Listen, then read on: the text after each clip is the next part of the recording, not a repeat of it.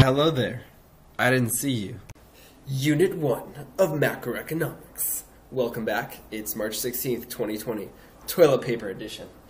We begin Unit 1 by looking at scarcity, the management of unlimited wants and needs, and scarce resources. We want it, but it isn't there. We're going to do this through looking at the production possibilities curve, which is this relationship between two objects and our ability to produce it.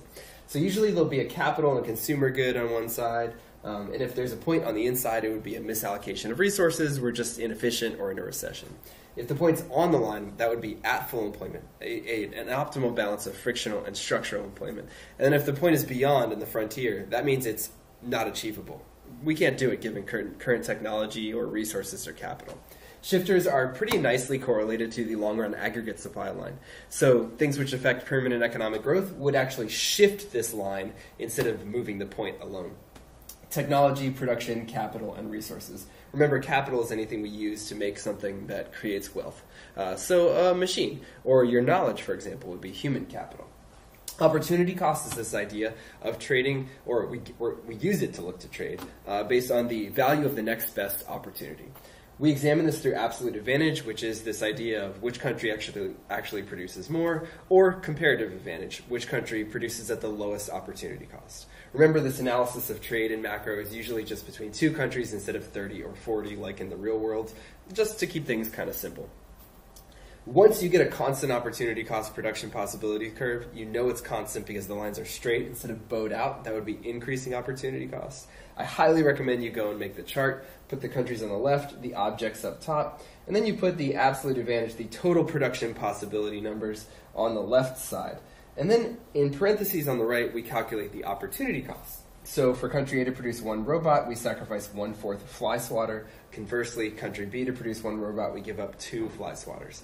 Nothing wild and crazy. The most spicy version of this question can be terms of trade. And to figure that out, you ask yourself, okay, if they want to know for one robot how many fly swatters would both countries accept, you go to the one robot category. And then you pick a number of fly swatters between this number and this number. So for example, in this scenario, both countries would accept for one robot 1 fly swatter, because 1 fly swatter is between 1/4 and 2. Awesome.